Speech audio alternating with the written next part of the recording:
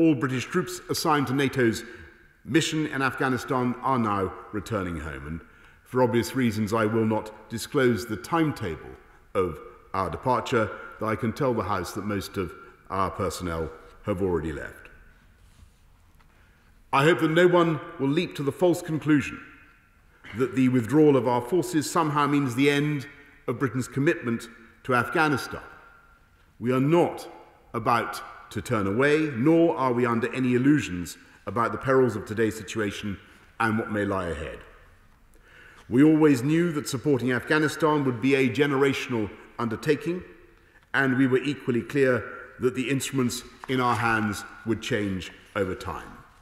Now, we shall use every diplomatic and humanitarian lever to support Afghanistan's development and stability. We will back the Afghan state with over £100 million of development assistance this year and £58 million for the Afghan National Security and Defence Forces. We do think the threat from Al-Qaeda is very substantially lower than it was in 2001.